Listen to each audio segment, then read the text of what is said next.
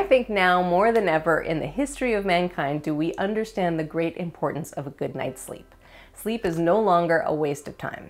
It's scientifically proven to be vital to our health and well-being. And it all starts with a great bedroom. Here's what you need to get a good night's sleep.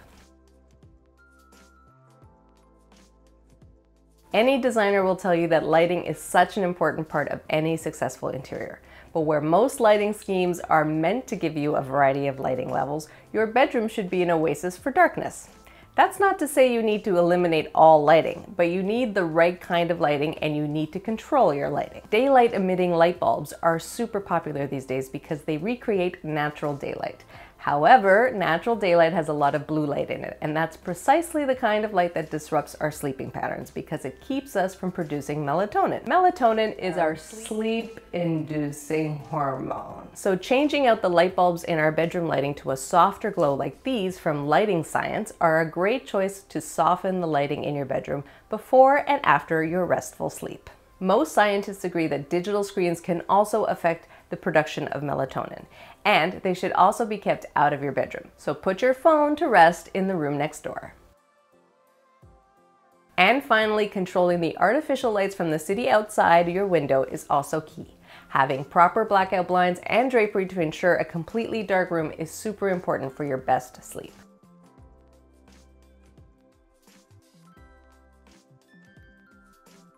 Your bedroom should be the most calming room in your home. That means no vibrant colors. Our brain needs to rest, and restful colors start to signal your brain that it's time to shut off.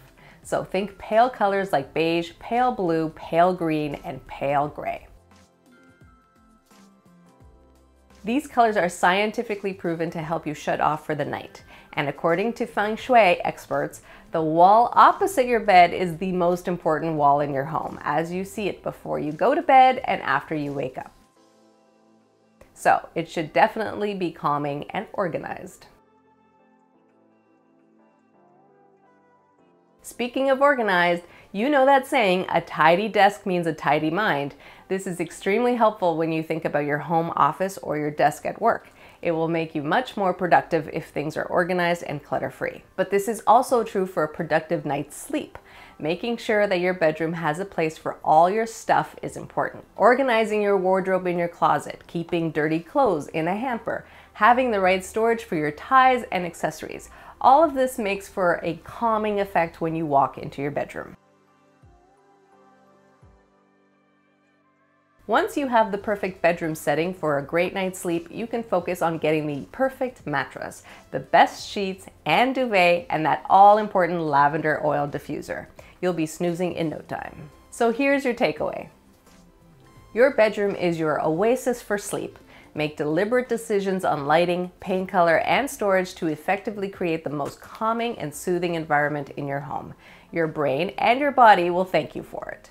Thanks for watching this little design tip. We'll have lots more design tips just like this one coming soon, so don't forget to subscribe. Hit that notification bell so you don't miss the next video. We've got new videos every week. And leave a comment below. What color is your bedroom? I want to know. And hit that like button while you're at it if you found this video helpful. See you soon.